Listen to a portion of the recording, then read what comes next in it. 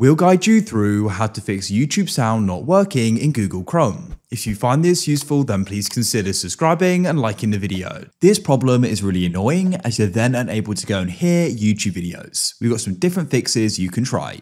To get started, go to the bottom right and press on the sound icon like so, and make sure your sound's turned up and not set to 0. If you go to the right of the adjust bar, you can go and choose the output, make sure the correct one is selected. Now, if that still hasn't solved it, try playing it.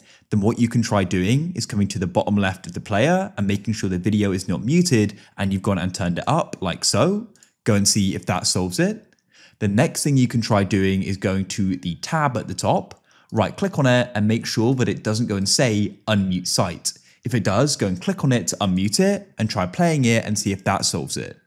If it still doesn't, you can press the search bar at the bottom and type in sndvol.exe